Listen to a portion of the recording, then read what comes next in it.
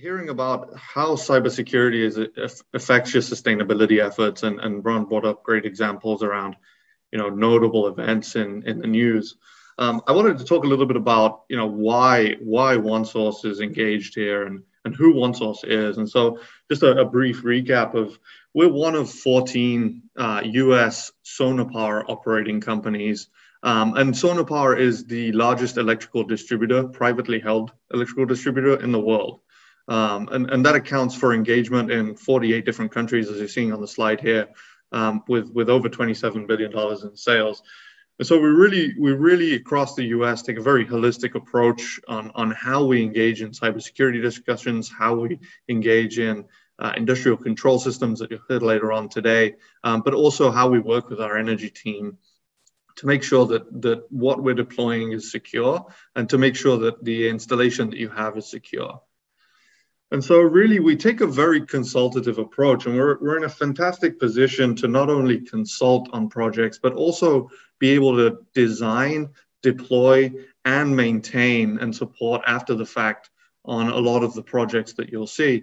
And really to do this, we collaborate with two key partners that are going to speak later on today, in both Rockwell Automation and Cisco, who are industry leaders in their space. If you look at Rockwell, they're the largest company dedicated to industrial automation, purely focused around automation systems. And Cisco, as we all know, is a leader in the networking space.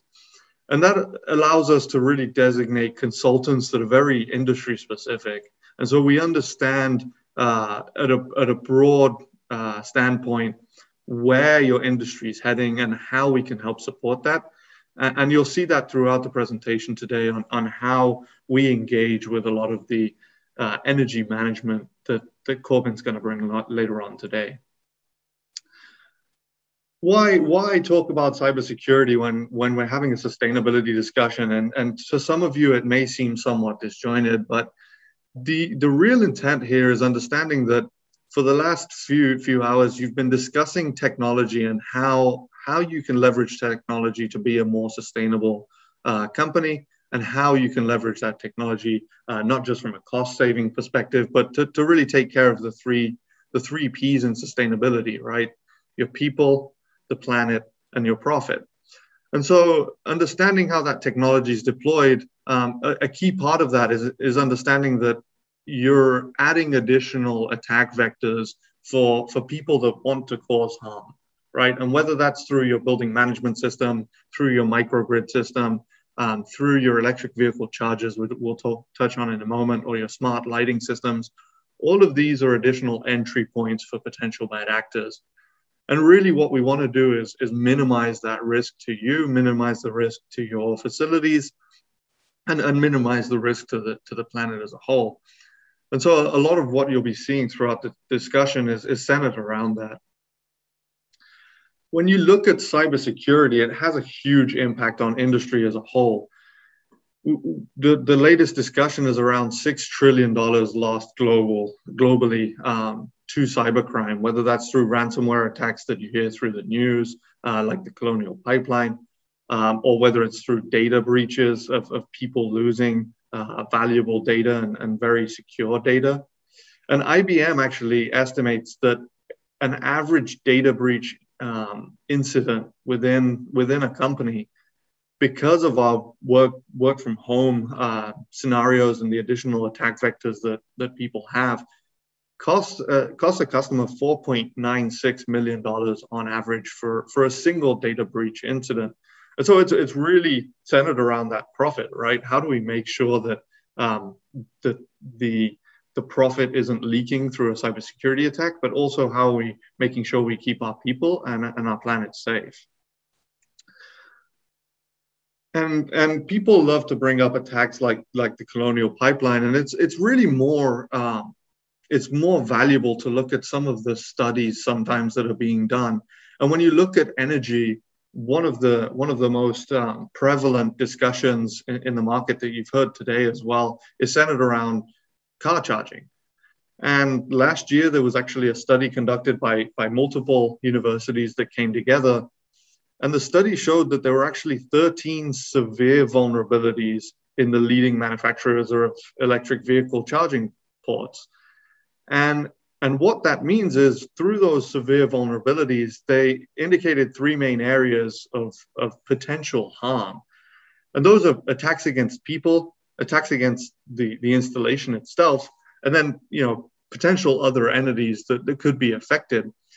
And when you look at hacks on, for example, an electric vehicle charging port, you can think about things like being able to reverse power from multiple cars back into the grid, right? And that could cause catastrophic damage to your infrastructure.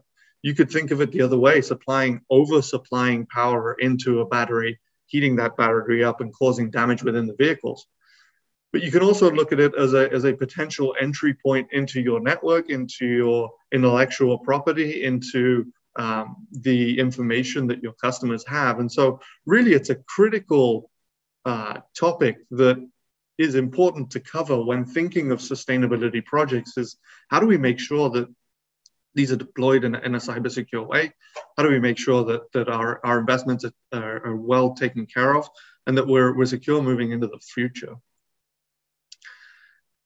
And it's not just electric vehicle charging ports, right? If you look at the majority of how your power is maintained and handled, a lot of it goes through industrial control systems, whether it's building management systems, whether it's main incoming power, and how that's handled through control systems. Or if you're a manufacturing facility, it's understanding how your area and your machines are affected as well. And really, it's important to have great visibility onto what's happening with your energy, right? And that also can introduce additional attack vectors for potential cybersecurity concerns. And so you'll hear later today from Rockwell Automation, and we're fortunate to have Robin Priestley join us today. And he'll describe the efforts that Rockwell has around their energy platforms. And then Robert Hubbard's going to explain how Cisco leverages their cybersecurity knowledge and their platforms to really help aid in this cybersecure approach. When you look at those control systems, throughout the last 10 years, there have been increasing attacks. And if you look quickly at these slides, I'm sure some of these you've heard in the news, things like Stuxnet. You may have heard of Red October or different ransomwares that are happening throughout companies. WannaCry is a great example. And a lot of these attack not only your computers and your standard IT systems, but they also attack your control systems and your energy management systems. So it's really important that we safeguard ourselves against these potential bad actors. And so that's a lot of the reason why it's important to have a very successful cybersecurity program. And that's centered around having a great before, during, and after plan. And what that means is the ability to identify and protect before something happens, the ability to detect something is happening, and then how do we respond and recover and make sure that moving forwards, we patch the system and we're able to recover efficiently. And so a lot of the things you'll see on this slide is really important pieces of understanding what you have, understanding how we can make that more cyber secure and how we can safeguard it, but then also how do we quickly respond and recover from it. And the OneSource approach to that is very holistic. The intent here is to really understand what the strategy is. What do you have in place? How can we collaborate? How can we understand what you have installed and what we need to make secure? And identify those opportunities for additional engagement, right? And then it's all around building a business case. If we look holistically at cybersecurity, it's mostly about preventing bad things from happening. And so calculations on ROI are very important because that's how we can show that we're safeguarding your facilities. And that's where cost estimates are important, right? Not every solution is scaled to what you may need or what you can financially afford today. And so it's really important that we build that roadmap out with you, that we understand how that's going to affect your cost structure, and that we do so in a way that minimally impacts your business. And it all starts with risk analysis, and that starts with understanding your assets, what you have and where those assets are, what your intended performance is on those assets, and then where the vulnerabilities lie. right? So if you have a host of electric vehicle charging ports, it's important to understand where those assets are, how they're connected into your networks, what performance you expect from those assets, and then understanding what the vulnerabilities are, whether it's understanding the studies that have been done, the patches that are necessary, or the overall architecture that's needed to be employed to make sure that's a safe operation. And that leads us then into great design and implementation, how we can guide you through physical and logical designs, functional specifications, how we can implement things like continuous threat detection to make sure that then you have the ability to detect when things are going wrong, right? Those are all critical parts of a cybersecure system. And it's a really a great point for OneSource to be able to collaborate with you and consult on what the best route is for your industry, for your application, and for your sustainability effort.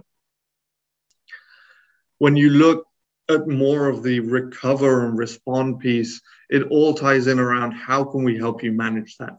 Do you need help maybe patching those electric vehicle charging ports to make sure that they're safe? Do you need help patching your microgrid?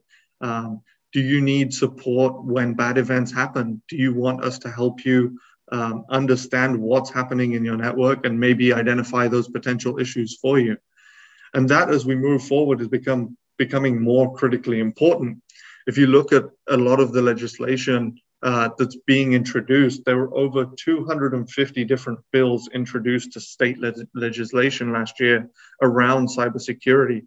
And a lot of it is centered around how do you maintain a cybersecure system, but also how do you fund having a cybersecure system, and what grants and programs are available to you. And so we can help you navigate through that and understand what to leverage